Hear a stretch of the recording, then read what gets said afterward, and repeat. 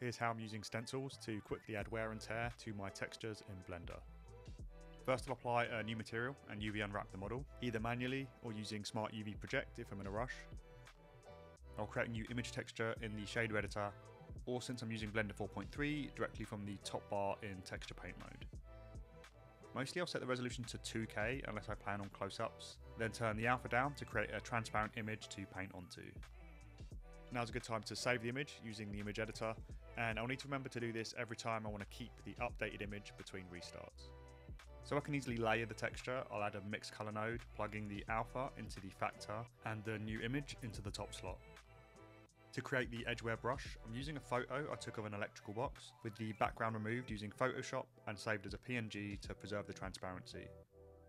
I can add that into my project under Texture Properties, duplicate an existing brush in Texture Paint, and reference the edgeware image under the brush settings.